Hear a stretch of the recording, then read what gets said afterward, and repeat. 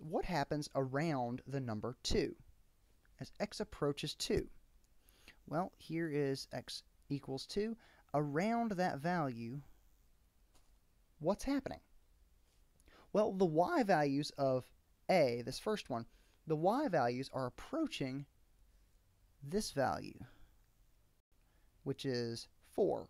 Okay, so we're approaching 4, it appears like there. Okay, what's happening on part B?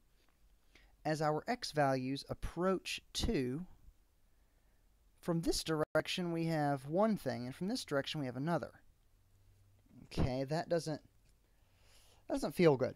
Okay, and then this last one, as we approach the x's coming from this way, and we approach that value of 2 going from this way, we get something crazy happening. Okay, so the basic idea here is what happens to the y values as the x values get close to a. So before even thinking about finding a limit graphically, say out loud what the notation means. Okay, read it as x approaches 2, the y values approach what? That's kind of the question we want to ask.